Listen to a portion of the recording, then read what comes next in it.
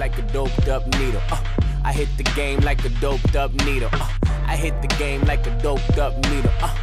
Yeah. What is up, guys? It's your boy RB, and Tyga continues to catch L's. I wouldn't so much call this a L, but the story is his bodyguard died, and he is allegedly very devastated about this whole situation.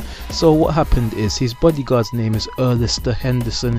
He collided with another car on the freeway. He proceeded to get out the vehicle while he was on the freeway, and he actually got hit by another car while he got out of the car. So it wasn't the accident that killed him, it was the fact that he got out of his vehicle and he got struck by another car, which was a Mercedes. So that is very unlucky that he got hit by another car while getting out of his vehicle, because he had collided with another vehicle. So that's why you should never get out of your car, or at least be sure to be well away from the distance of cars when you're on the freeway, because of course the freeway is very dangerous. But this is very unfortunate, and Tyga is allegedly devastated by this whole situation, and so it's sad that somebody's lost their life. So damn, man.